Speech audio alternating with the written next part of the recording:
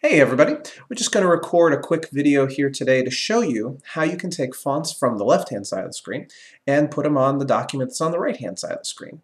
So the idea here is that right now, if you were to look at the font for the main body of both documents, the one on the left is Calibri 11 point, the one on the right is Times New Roman 12 point. And that's because they have different styles, those normal styles. To share the normal style from the left over to the right, we're going to go to the Developer tab up at the top of the screen and click on to Add-ins, which is a button about a third of the way across.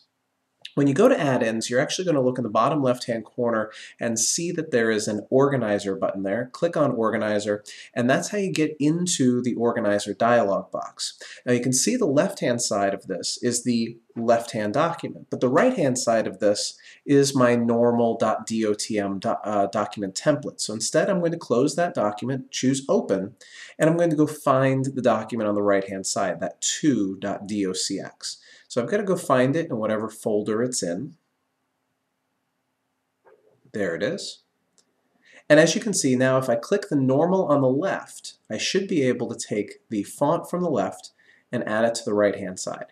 So click on normal, hit copy, and instantly it goes ahead and changes the font on the right side.